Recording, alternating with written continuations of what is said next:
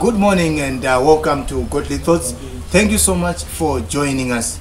Today we are talking about how God considers us, how God is mindful of us. As big as He is in all His splendor, He is mindful of us. So before we start, let's begin by praying. Father God, we thank you for your word. We know that we are ordinary people. We know that we have got challenges. But we know also that you are mindful of us and you think of us all the time, according to your word, which is in Psalms. So today, as we study your word, may you show us your love. May you continue to guide us. In the name of Jesus we pray. Amen. I am reading today from Psalms 8, beginning from verse 3. It says, "When I consider your heavens, the work of your fingers, the moon, the stars which you have set in place, what is man that you are mindful of him, the son of man that you care for him?" When you consider the moon, the stars, and everything that God has made, when you consider the seasons from summer, autumn, winter, and spring, and then you consider yourself, how small we are compared to the universe, imagine that the God who made all those things is mindful of you. He thinks about you. He concerns himself with the things that you concern yourself with. God is so great, and yet in his greatness, he thinks about you. You struggled with your mathematics, you struggled with your English, you struggled with other things in life, and God struggles with nothing. You forget, but God forgets nothing. You need a car to move from here to town, but God is everywhere. He can move to any place in a split second. He's there. But with all those abilities, with all that power, God considers you. It's like how you would understand a relationship between the maker of something and the thing which he made. The maker is not as great as the thing. The maker is greater than the thing which he made. But in this case, we are being told that God, in as much as he is our maker, he wonders about the things which we think about. He wonders about the things which we think are important. And yet he is more important than anything we can ever think of. So I want to talk about how you should prioritize God, since God also prioritizes you, and how you must understand who God is first. David talks about the moon and the stars, but I will talk about ordinary examples. If the CEO of the company where you work, the company that is making plastics, the company that is making pieces of clothing, the company that is making ice cream, if he announces that he is having his dinner at your place, you will go into your kitchen unit and take place that you have not used for many years. You will go and borrow a table because the table that you have does not look good enough. You ask your wife and your children to clean themselves up because the CEO is coming to visit you. Even if he tells you, "Don't worry, I just want to come in your house as it is." If he announces that he is going to sleep, you'll be even more worried. You go next door and rent a bed for him so that he can sleep on a better bed and not on the rickety bed where you sleep every day. Why? Because you think he is an important person and he deserves great treatment. We have seen even in politics, when the governor is visiting the city and all the councillors are busy grading roads, and they are running around trying to make things look better. Why is it that you don't prioritize God? You don't prioritize his presence in your life. You don't prioritize the Holy One, the God of hosts, the one who controls even the breath in your life, but you prioritize people more. If a son-in-law is visiting his in-laws, people change relish. People can even eat chickens every day until he goes back to Harare, so that he thinks things are fine, things are better.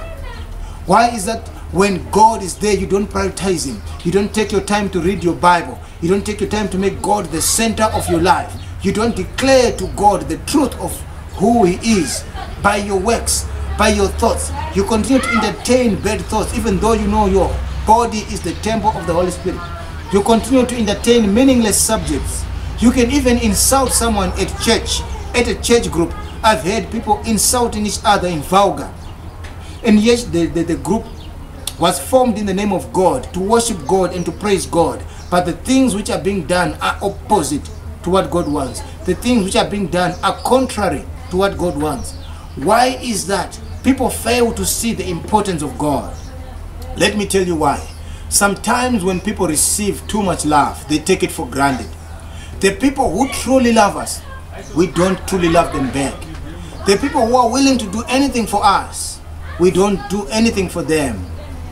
They are happy to see us and we take them for granted. We know they can take the bullet for us, but we take them for granted. The people that we truly love treat us like rubbish. The people that we are ready to give our lives to treat us like rubbish. In Shona they say, people who are abusive get more attention. People who neglect and ignore get more attention. People who don't even take time to visit you when you are not feeling well get more attention. But the people who are with you through thick and thin, in every situation, you ignore them. You don't make them the center of your life. This is the same thing that the Church of God is doing with their Lord. Simply because God is there. Simply because God showed us so much love. Simply because we know anytime we call unto Him, He answers and He is near to us. We no longer feel like He is important. We now want things that we think are hard to get. Let me tell you, the hardest thing to get is God. When Jesus was finally on the cross where He was nailed, carrying the sins of the whole world, the Bible tells me that God's presence departed from Him. And for the first time, He felt so alone. And He said, my God, why have you forsaken me? Because when you know that God is no longer part of you, that is where you begin to feel so cold. The warmth and comfort of God goes away from you. The devil takes advantage. Job had the presence and protection of God his whole life. But there was a time where the devil asked for that protection of God to be removed, for that presence of God to be removed. Satan went and said to God, why is that every time you put a hedge around Job? This is why he always prays to you, because there is a hedge around him. Job was protected by a hedge, a presence of God every time. And for that reason, Satan wanted it removed so that he can touch Job. And he was betting on the life of Job and the faith of Job. And he was saying, if you remove the hedge around Job, if you remove your divine presence, your love around Job, he will curse you and he will leave you. Are you going to be like Job? Are you going to be the kind of person that when you feel like you are drifting away from God because you have lost the material things you had, you still try to make an effort to maintain a relationship with God? Sometimes we don't value God because we feel like whatever it is we get from God, we will always have it. We feel like God will always be there. We feel like no matter what, He will always forgive us. He will always take us back. We try to prioritize human beings. You try to prioritize your abusive boyfriend, your abusive husband, who talks to you and mocks your mother in your face, because you know that he doesn't care about you. So you think he is important because he doesn't care about you. We have this thing twisted. We have this thing backwards, people of God. We have to prioritize the ones who are there more than the ones who are not there. The word of God tells me a mother can forget a child that she is nursing, but I will never forget you. Which means the relationship that we have with other human beings can come to an end. I've had times where families disowned a child, where families threw away a child, but I've never heard of a time where a man who is truthful and faithful to God was thrown away. Why is that you are quick to downplay your relationship with God? Why is that you are quick to downplay the value that God places on you? He created the earth. He created the universe.